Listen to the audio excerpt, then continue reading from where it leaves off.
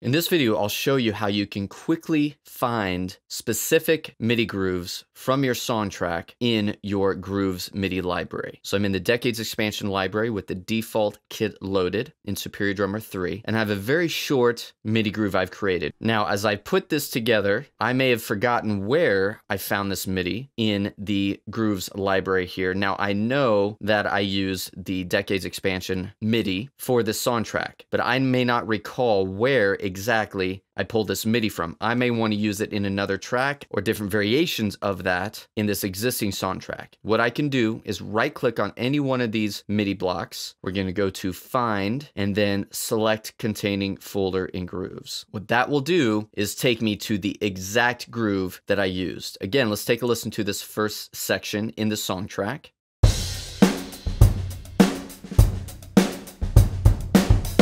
And let's listen to this verse 1 selection that it brought me to.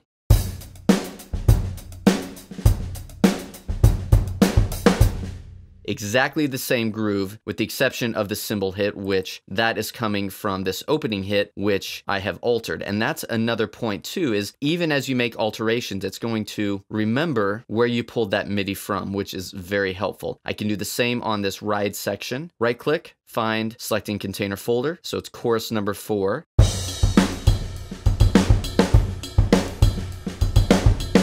And I can even do that for the fills as well. Right click on a fill, select containing folder. This is fill number 3.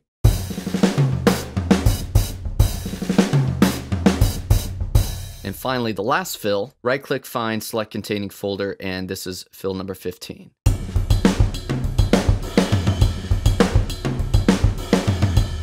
So it's a very quick way for you to keep track of and find the exact MIDI you may have used within your song track. Now, here's why this is especially helpful. I'm going to open up another track here. Let's go back to my second track. I'm going to right click on this first MIDI block, go to Find, select Containing Folder, verse number 1. Let's go to track number 4. I'm going to open my song creator, drag this in to my MIDI drop zone, and I'm going to simulate a very large song that I may have created here. So you can see we have a lot of different MIDI parts. Now, especially an elaborate song track like this, you're not going to recall where you pulled each MIDI from. It may be from different sections of the same song. It may be different MIDI grooves from different libraries within your Grooves MIDI library. So this is an excellent way to quickly find exactly where any one of these MIDI blocks originated from. Simply right click, find, select containing folder, and it's going to take you right to that MIDI groove for that MIDI block. This is a very helpful tool to stay organized when you're creating drum tracks in Superior Drummer 3.